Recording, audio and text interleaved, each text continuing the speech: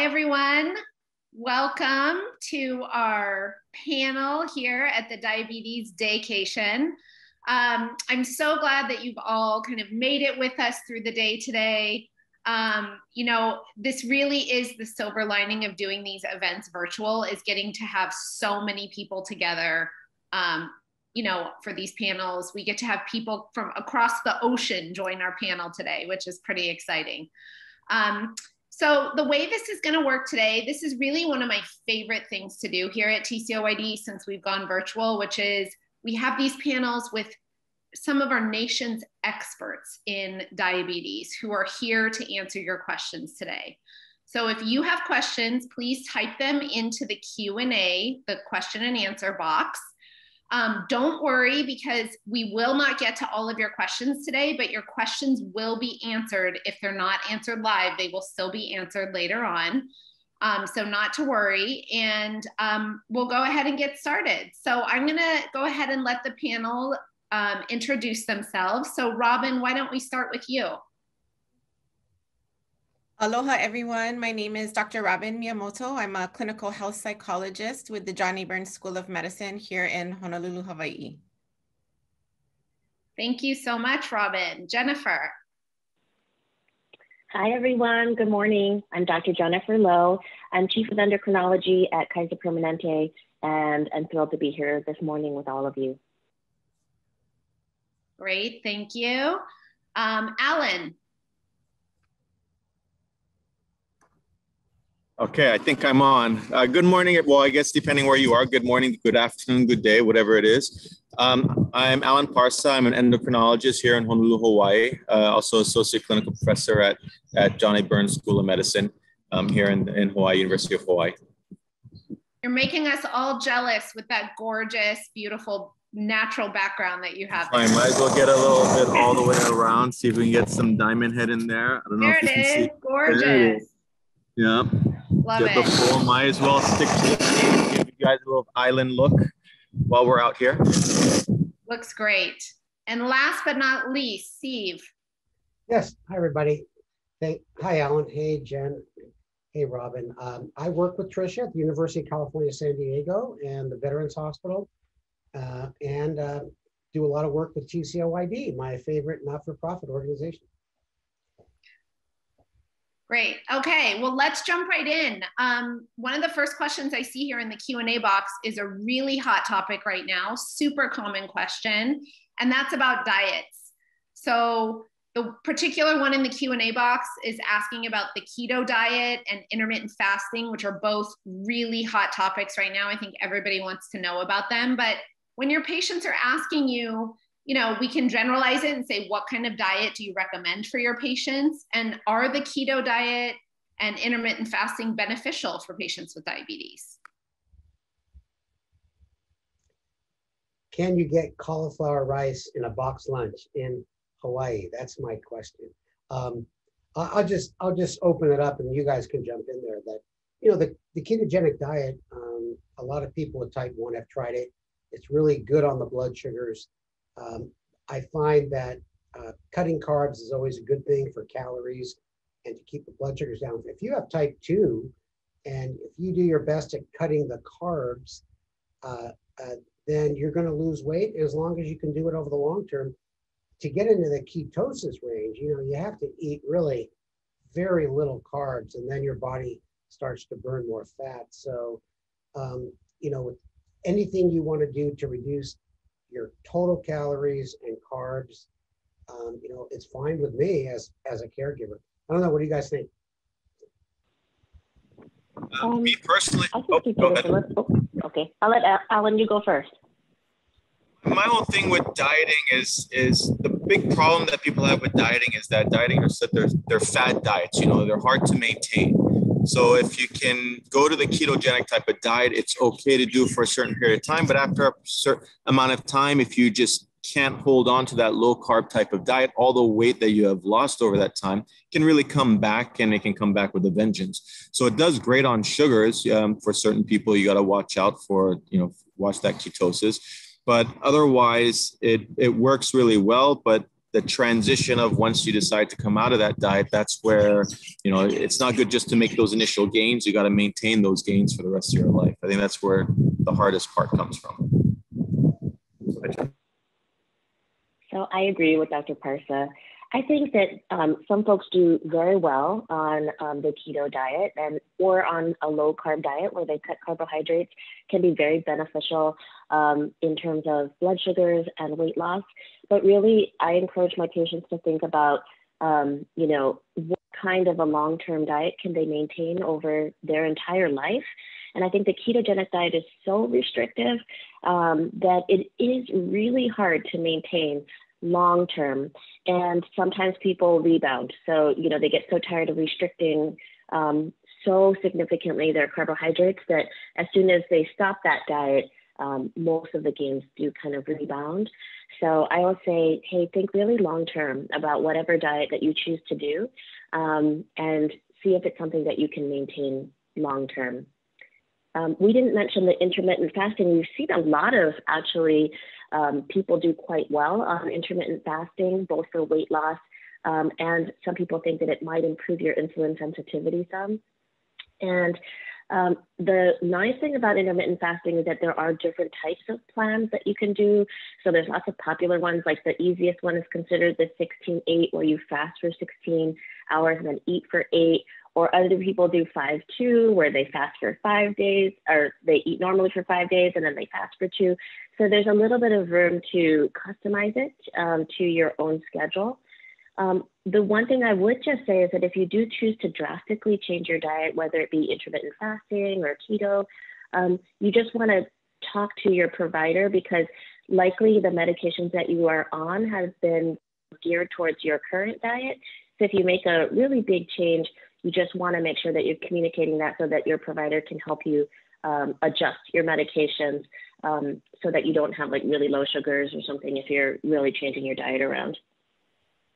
You know, I love what all of you said, which is, you know, you heard very kind of some similarities and differences between the answers in all of you. And I think it really speaks to the fact that, you know, as diabetes doctors, we really don't have a one size fits all plan for diets, right? It's really so individualized in what works, you know, for each patient. So that's a great answers. The next question that's in the chat box here is saying, a patient saying they see their ophthalmologist every year that checks the retina but doesn't take a fundus photo. Should I ask him to? And I'll kind of broaden this out and say, how do you talk to your patients about what they should be saying to their eye doctors? Because I notice a lot of patients sometimes will say, well, yeah, I see the eye doctors. I get my contacts renewed every year. And they don't necessarily, it doesn't necessarily mean they're having a diabetic eye exam, right? So what can we tell our patients about, you know, being specific about when they go see the eye doctor? One thing that I always like to tell my patients when they do see the eye doctor is to ask him, you know, I first ask them, you know, did they do a retinal exam? If they're not sure, make sure, say, did they look in your eyes for your diabetes? And if they say, yes, they looked, I said, what did they say? A lot of times the response is everything looks fine or everything looks stable, but that's just not enough. Do you want to know, do you have eye disease that looks like it's not getting worse? Do you have no eye disease that's where it's at? So it's important to ask, you know, how does my eyes look in terms of my diabetes? And if they say it's stable, what do you mean by stable? Stable meaning I have disease, not getting worse. So I think that's a big thing that they should be asking is, you know, not just, okay, they look fine. You got to go that one extra step. And is it look fine with or without disease? Yeah, you know, you took the words out of my mouth, Alan, because one of my biggest frustrations being at a big university hospital, even though we have an eye center, we don't seem to get any reports. And some eye doctors think it's really funny to put all those little colors and marks and acronyms, like we really know what that means. And so it is nice to make sure they got a dilated eye exam by someone who is familiar with diabetic retinopathy, and versus us having to ask them. But I do ask them too, because you know, it's important that they keep an eye on their eye health as well. Yeah, great advice.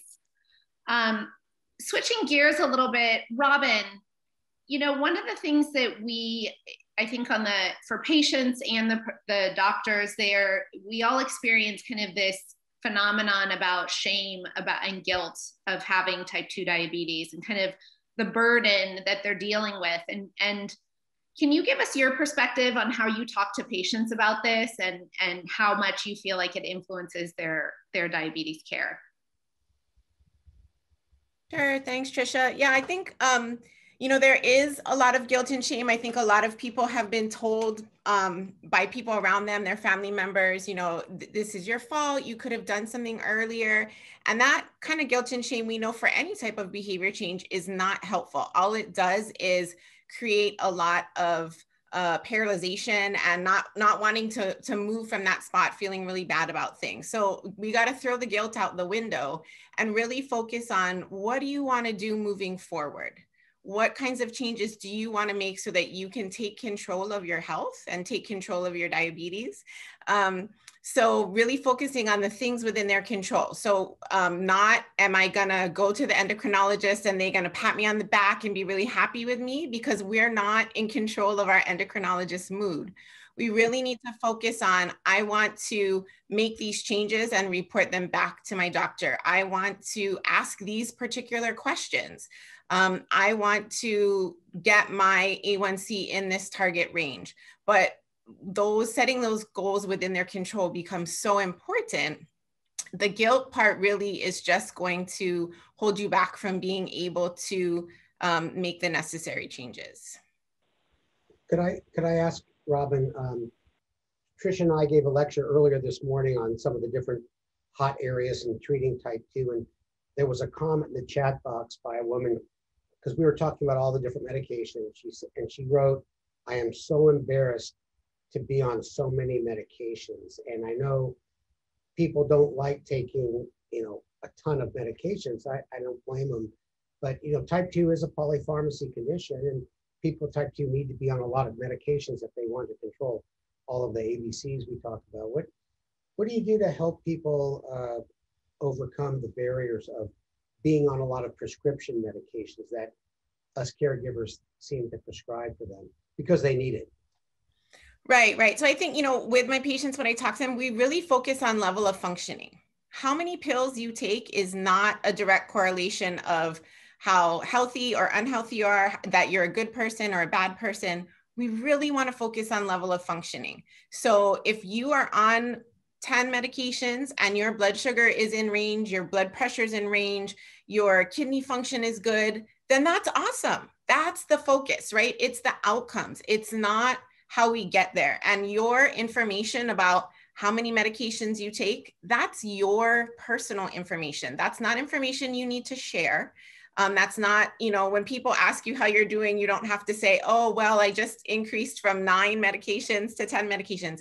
That's your personal information. And I'm very certain that I can speak for the physicians on the panel when I say that they are not judging their patients like, oh man, now Mr. Smith is on 12 medicines, because he's just not taking good care of himself. No, that's not the case. Their goal is to get you to meet your goals.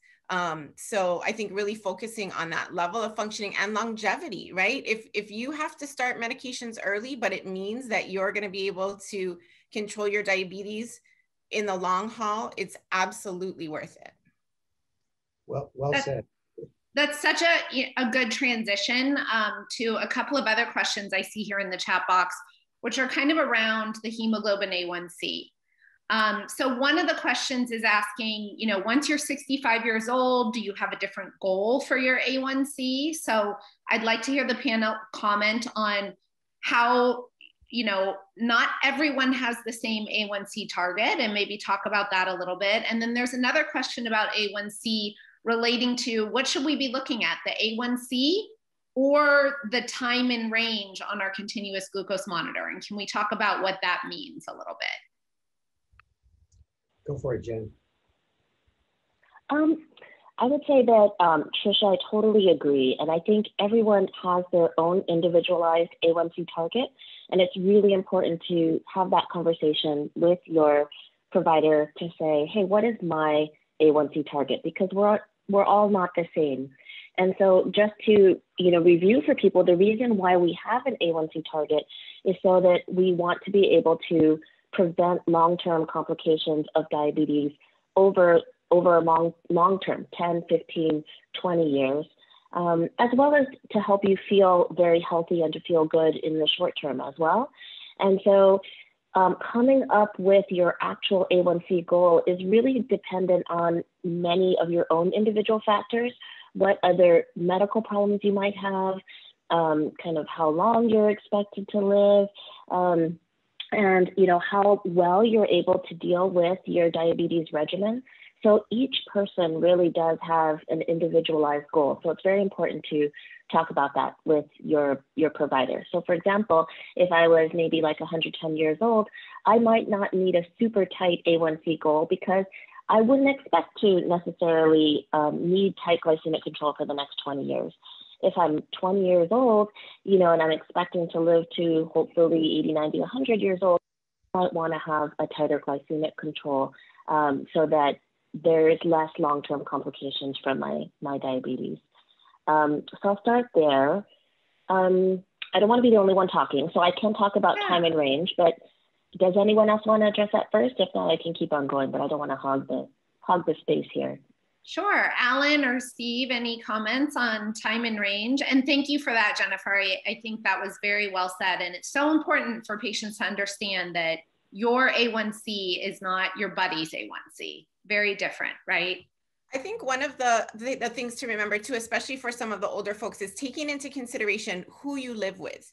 If you live alone, having a super tight control over your sugar and you're older maybe isn't the best idea, because if you have a lot of lows, there's not going to be someone there to check on you. So that would be a reason to really communicate with your providers about what kind of support system you have. So just from that perspective, I think that's important to keep in mind. So sleep with someone every night. Robin, is that your suggestion? Alan, I know you got some words of wisdom, and I'll add a few things if I think so, but I love hearing you guys because so much common sense information you're giving the folks today.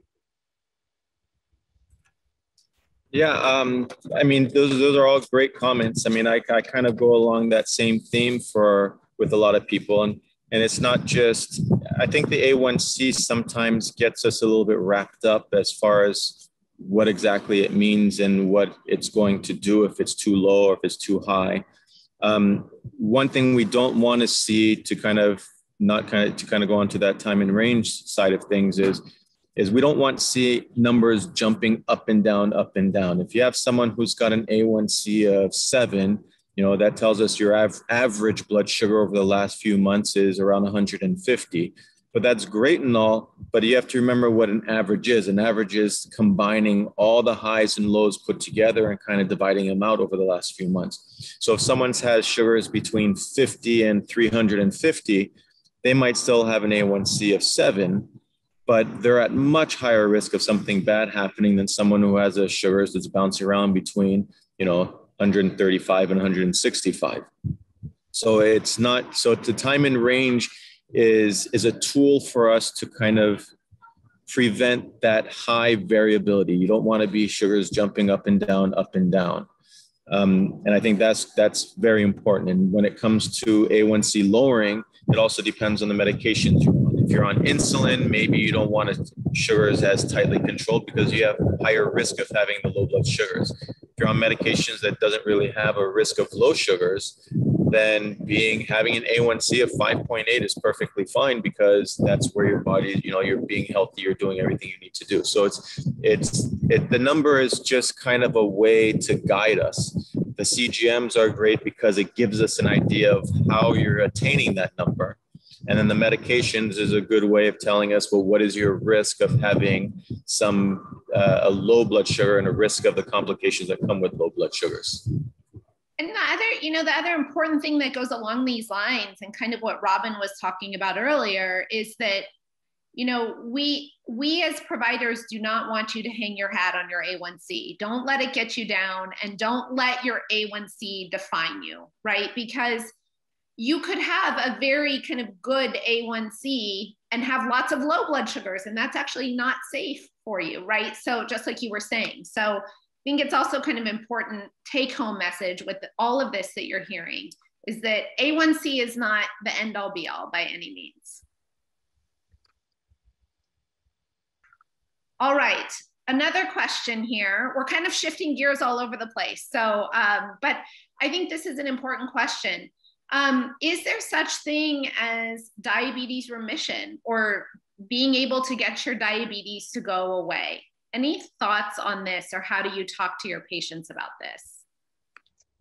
I can start off a little bit.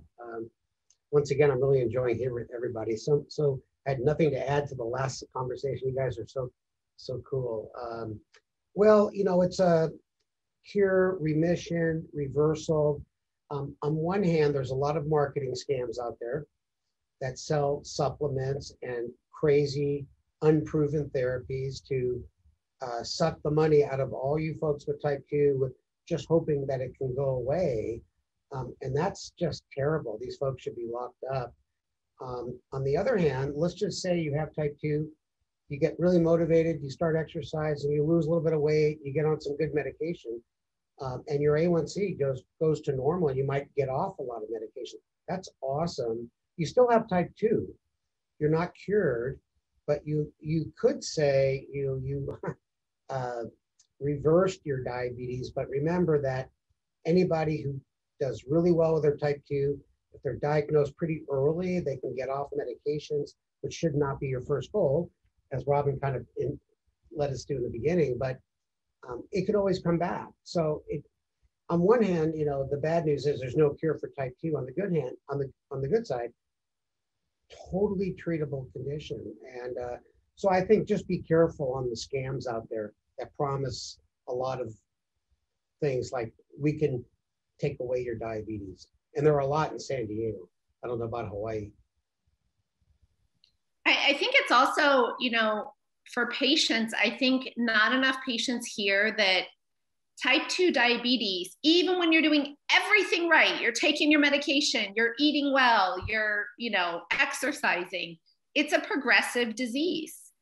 And so I think it's also important for patients to understand that just because you're doing everything right and you're working really hard doesn't mean you may not need another medication down the road. And that doesn't mean that you're failing, right? Or doing a bad job. Okay, next question here about the COVID vaccine. So we talked a little bit this morning. There were some questions in the chat box in one of the sessions this morning about the vaccine. We've seen some changes in blood sugars kind of acutely related to the vaccine. And the particular question here was, are people with diabetes having worse kind of reactions to the vaccine, that kind of fever and fatigue and kind of local or acute reactions that people are getting to the vaccine? What are you seeing with the patients that you're seeing? And should that stop them from getting vaccinated?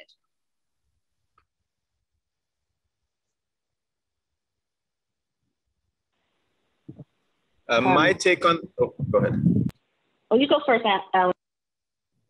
My take on the vaccine is very, you know, I mean, people think that because they're diabetic, they're going to, or have diabetes, they're going to be at higher risk of contracting the COVID-19 virus, which isn't true. You know, your risk of contracting is the same as anybody else's. If you're around someone who's coughing on you, you can get it. The risk is really based on once you contract it, what are your risk factors? You know, if you have pulmonary, if you have lung issues, if you have very poorly controlled your A1Cs in 12, 15, you're at higher risk of something happening. And it's not necessarily just with coronavirus. It can happen with any infection. You know, we see people who get infected with diabetes and they end up with leg ulcers and amputations.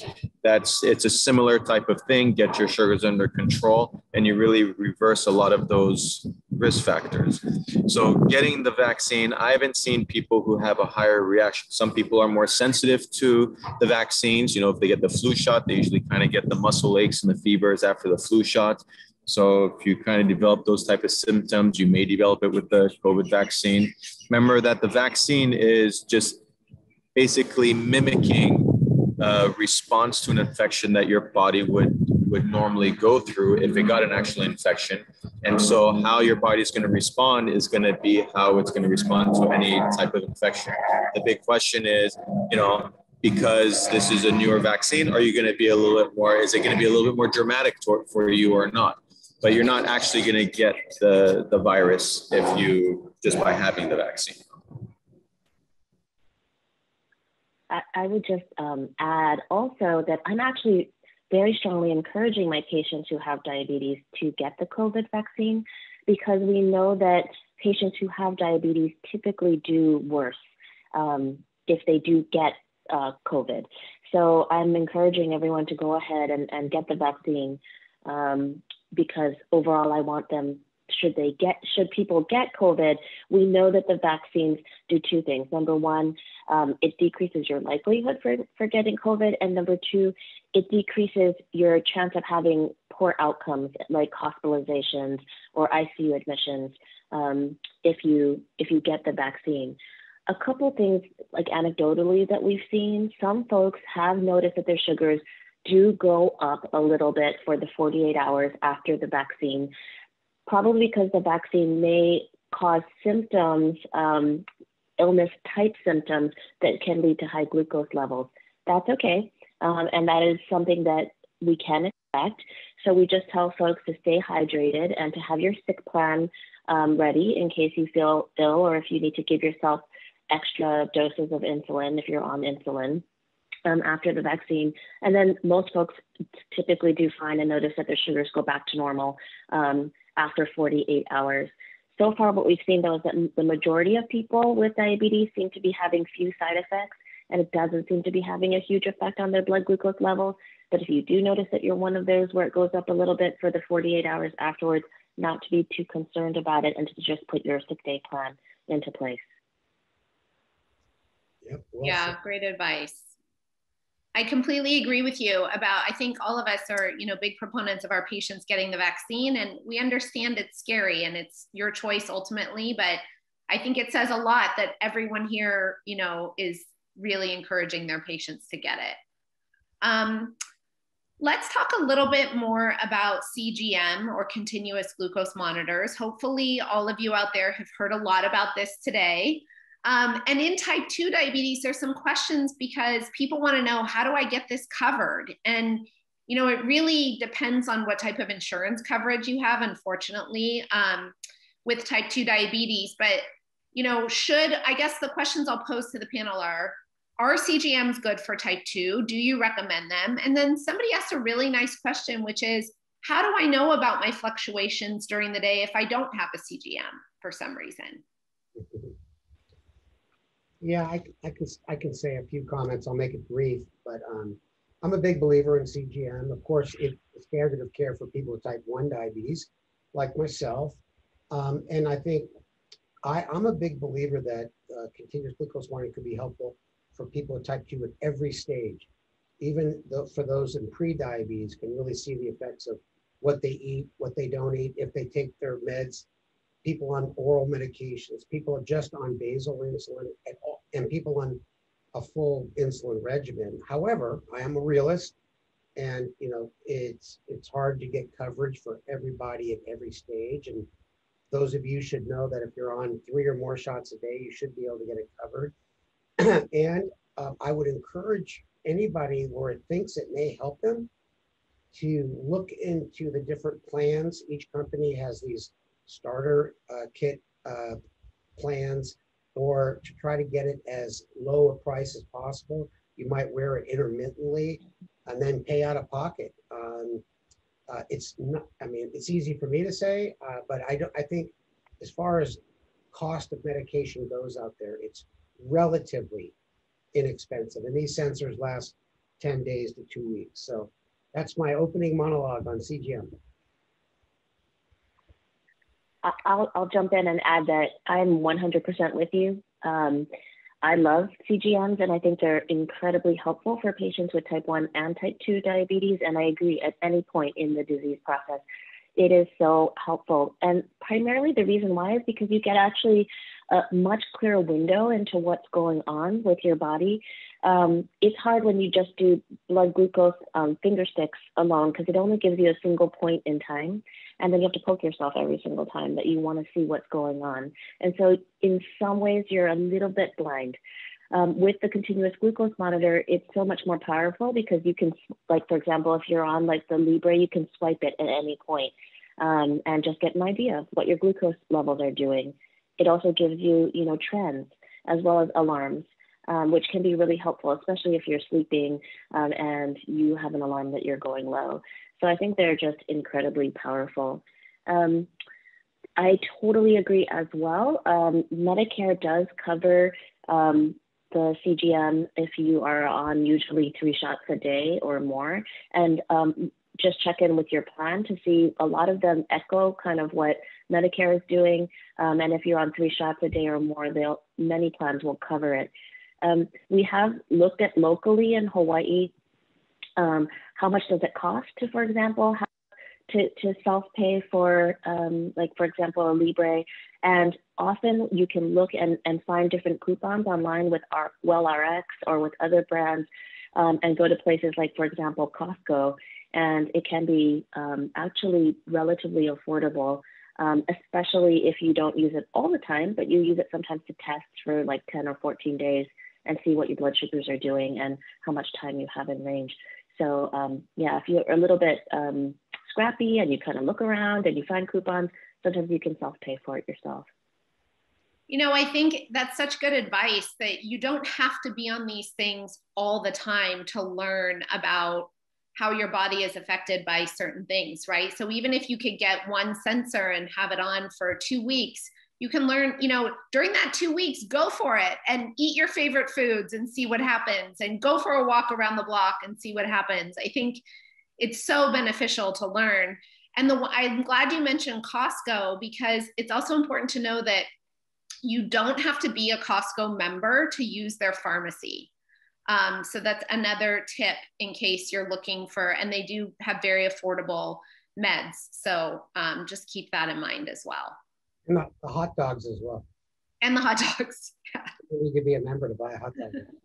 Kosher too. Okay, so I want to move on to some people, or there's a few questions in the chat about kidney disease related to diabetes. And I think this is a great segue to kind of open up and talk a little bit about SGLT2 inhibitors and how we're really shifting gears with the way we practice now, in terms of how that class of medications that we use for diabetes can now protect our kidneys. What do you have to say about that, and even open it up to heart disease as well? Alan, go first, Alan. You're being too quiet.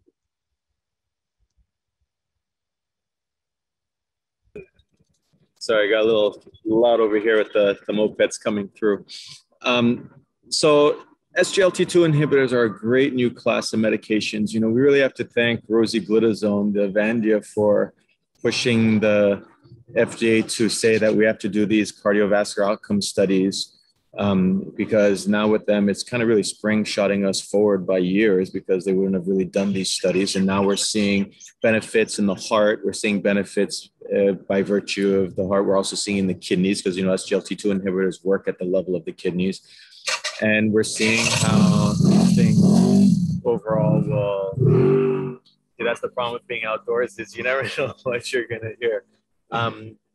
So I mean, they do have these great benefits. You know, there's the new indication that just got FDA passed a few days ago for chronic kidney disease with DAPA. So I mean, there's a lot of great data telling us that we should be using these things, and we really should. We shouldn't be just keeping them on the side and saving them for some future time. If these things are going to help prevent you, and that's the big thing about getting your A1C down low. You're trying not just to, the reason to keep your A1C low is the quality of life. You don't want to go on to dialysis. You don't want to have that eye disease and go blind. You don't want to have toes amputated off.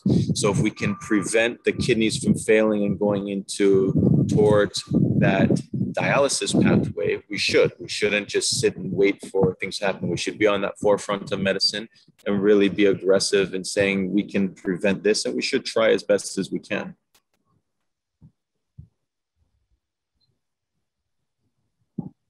Other thoughts on these medications? How does everybody else feel about them?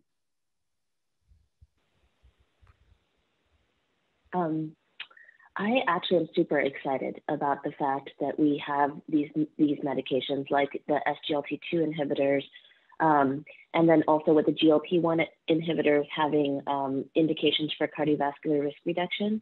When we actually think about it, what do most folks end up, well, I hate to say it, it's kind of like morbid, but like, what is the greatest killer for people who have diabetes? And it's really heart disease. Things like heart attacks or strokes. And so I know we spend a lot of time thinking about blood sugar, and blood sugar is extremely important, but ultimately, as a physician, I think it's incredibly important to also make a difference in terms of both the heart disease and the outcomes for heart attacks and strokes, and the chronic kidney disease. So if you have chronic kidney disease with protein in your urine, and if you are high risk for cardiovascular events, you really should be definitely on these medications to decrease your risk of having a heart attack or stroke. And it is very powerful in decreasing your progression of your kidney disease. And so we really want to be thinking about not only your blood sugars, but also really reducing your risk of kidney disease and heart attacks and strokes. So definitely want to be on those medications if you have the right indications for it. Yeah, I can just add a one-liner. I think Alan and Jennifer said it all, but I don't want people to forget the basics of preventing kidney disease and heart disease. You know, I don't want people to say, "Oh, just pop this pill, you'll be safe." Don't forget the good old, you know, do your best at trying to get down to a good weight. Make sure your blood pressure is good, your cholesterol levels are good. If you're supposed to be on like an aspirin a day, you have to ask your caregiver. And plenty of exercise, you know, so the combination is very powerful.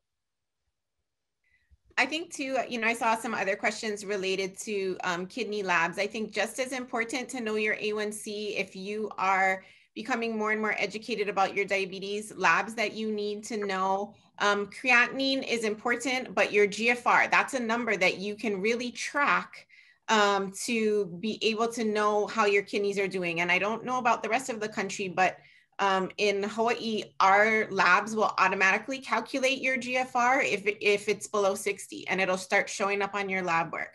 So know your GFR, track it over time, and that's really going to give you another indicator of your health.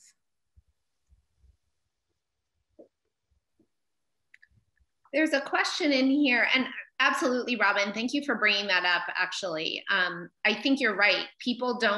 We focus so much on that darn A1C because that's kind of just historically was one of the only measures that we had to see how people were doing with their diabetes. But now we know so much more.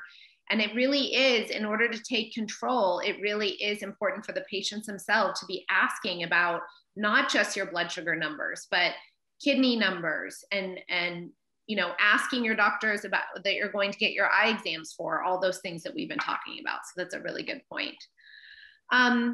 So there's kind of on this same theme of the SGLT2 inhibitors and the GLP-1 receptor agonists.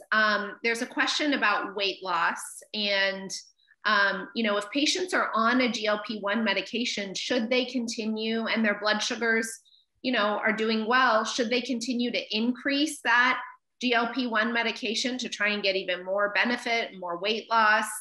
And then another question of, can you use SGLT2s and GLP-1s in addition to metformin?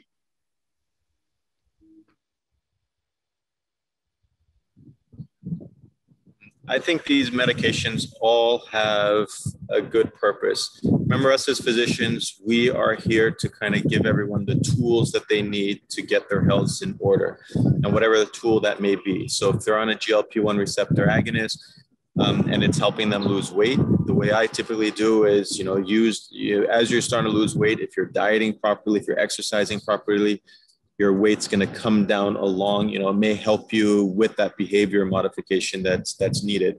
These medications shouldn't be used solely as, you know, as a weight loss drug. They're not indicated for weight loss, but they shouldn't be used to just lose weight. Don't scale the medication up just specific for weight loss purposes, because if you don't modify your behavior, if you're eating cheeseburgers still and, you know, greasy, fatty foods, and you're going up, okay, you're eating less of it, but once you stop the medication, was to keep your weight down to where it is. And the whole idea behind the weight loss is to reverse a lot of those risk factors and also reverse that insulin resistance, what's causing that type 2 diabetes to really flourish itself. And if you can lose enough weight, your A1C will come down well enough that you may not need to be on medications. We're talking about reversal of diabetes. I call it, diet controlled diabetes, where it's not medication controlled, it's diet controlled. And so the idea is to get people off medications in the end. And so just by scaling the medication up, if it's not in conjunction with diet and exercise and all the necessary things, in the long run, it really isn't going to do us that much benefit. It's going to make us feel better that the numbers have come down, but we're not really doing the true service of getting everything, eventually getting off medications and really reversing those risks. Other thoughts from the rest of the panel on weight loss with these SGLT2s or GLP-1 receptor agonists? I can comment on that.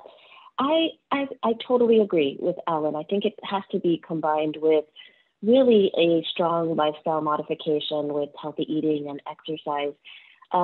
I'm glad that we have these medications because before, a lot of the medications that we had actually caused people to gain weight or really struggle to lose weight. So it's great that we have medications that not only help with glycemic control, but also make it a little bit easier for folks to lose weight. But again, it's one of those things that what I've found over the years is that everyone can almost out-eat anything. So the medications can only take you so far. And then you really, really have to be committed to really trying hard to work on healthy eating. Otherwise, you pretty much can out-eat any medication. Yeah, one last comment for me is that something that Tricia and I spoke about this morning, that anybody that didn't miss that lecture can go back and watch it, but the different companies that make the GLP-1 receptor agonist drugs, and companies like Novo with Victoza, Trulicity, Ozempic, they now have studied higher doses, and they're safe, and they lead to greater A1C reduction and greater weight loss. So it's an option that you have and something to discuss with your doctor too. But you can get greater effects on your weight with the higher doses. There really has been no better time to have diabetes than right now with all the tools we have. And, on that note, I'll ask each of you, we only have a couple of minutes left to give maybe your very quick closing thoughts or comments.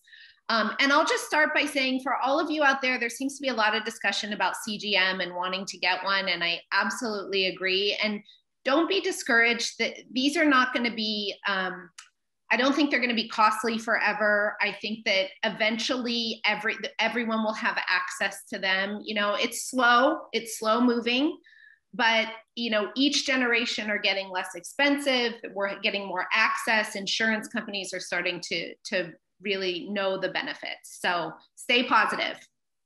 Closing remarks. Let's see, Robin, do you want to start? Robin, please. Sure. I think, I want to applaud everyone for being here today because that already shows your commitment to understanding your disease better and being a better advocate for yourself. I think the other part that I just want to remind people about is to go easy on yourself. Sometimes we are our own worst critic. And we really get down on ourselves. And so if you think about, 0% and 100%, give yourself credit for everything that you're doing. Don't just focus on this little bit like, oh, I should be doing more. Really think about taking small steps to be able to move towards health. Don't try to change everything at once, and be kind to yourself because this is a lifestyle change and it takes perseverance and patience. Such great advice. Jennifer, any closing thoughts? I would say that I just wanted to echo what you said, Tricia, is that this is one of the best times to have diabetes, just in that there is so much at our disposal now. And so I would just encourage everyone to feel a lot of hope and to feel a lot of you know, to feel that there's many options, there's many things that you can do to get control of your diabetes. Find a care team that works with your own style, and really chat with them about ways that you can take control of your diabetes, and find that healthy life that's free of the guilt and shame that Robin has been talking about. Absolutely. Alan, any closing remarks? Yeah, I mean, everyone has such great thoughts and everything. I totally agree. TCOID is a great platform to teach and educate, and glad everyone was able to come and participate in it. I think that, again, with everybody, you know, if you want to feel like you're working on yourself, you don't want to feel like you're struggling to do anything. If you're struggling, that's a recipe for failure. You want to feel like you're working. If it starts becoming a little overwhelming, you take a breath, you step back, you kind of look around, and you kind of give yourself a second to take a breather. Otherwise, you know, this is a lifetime thing. It's not just going to go away on its own. So you need to be able to find a pathway that's gonna lead you to the end. If you want to lose 20 pounds, we'll start with 5. You know, you just can slowly work your way to that ultimate goal. And I agree with Jennifer. You need to find somebody who can work with you, who has a similar personality. Some people need the hand holding. Some people need a little scolding. It's all about what's best works for you to help you get to that ultimate goal. We're here to kind of help and give the tools, and hopefully we can help everyone get to their ultimate goals. Such great points. Thank you. And Steve, I'll let you take us out since we're at 2:45. Yeah, well, it's been my pleasure to speak with you folks, and I learned a lot myself, and coming from such a place of common sense and knowledge. But I would just say this in closing. You know, a famous quote by Sir William Osler: "The best way to live a long and healthy life is to develop a chronic disease and then take care of it." And that's exactly what type 2 diabetes is. A lot of people that are diagnosed, they say, oh my gosh. And now they start, you know, taking control of their diabetes. They make sure their blood pressure, cholesterol is good. They start an exercise program. And I'm convinced that they are going to live a longer and healthy life because they got diagnosed with diabetes, versus just not paying attention to their health at all. So, and also the folks at Abbott have a free 1-month trial of the Libre for any of you folks. Just go to the health fair, in the virtual health fair, and get the information how to sign up for that. Awesome. Thank you guys so much. I wish we had another hour, but thank you all so much for joining us. Really, really important words of wisdom. We appreciate it. Aloha, everyone. Aloha.